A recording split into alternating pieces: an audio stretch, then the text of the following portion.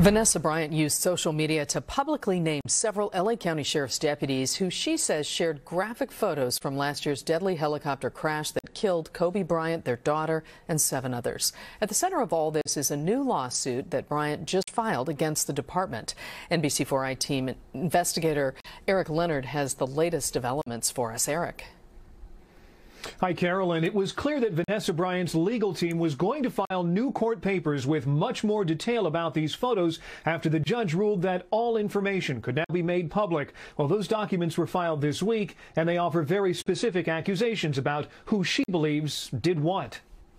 Throughout Vanessa Bryant's new legal filing called a first amended complaint, not only does it name the deputies, but it provides specific information drawn from an LA County Sheriff's Department's internal investigation.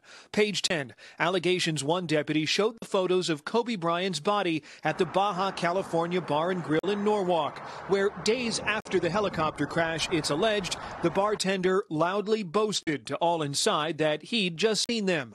Page 11, another deputy shared pictures with a personal friend with whom the deputy plays video games nightly. Page 12, one detective said there were so many corpse photos being exchanged, he could not even identify the name of the deputy who sent him the photos. Another main allegation in the lawsuit that in the days after the crash, Sheriff Alex Villanueva went to the Lost Hills Sheriff Station in Agoura, close to the crash scene, and told deputies just to promise to destroy the photos, and in exchange, none would face disciplinary action.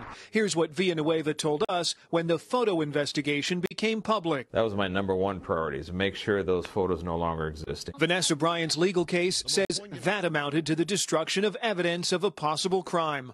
Last week, a federal judge ruled against LA County, which was trying in court to hide from the public the names of the deputies and the nature of the accusations. The identities of police officers, and in particular police officers who've been accused of misconduct, is generally public information. California's First Amendment Coalition, which advocates for greater access to government and records, says the judge's ruling is a victory for the public and for transparency in cases of alleged police misconduct, amplified uniquely in this case because of Kobe Bryant's international fame. It will be broadcast across Southern California and across the country that this kind of information has to be public when it's filed in a court record. It's great to remind judges and police departments of that fact.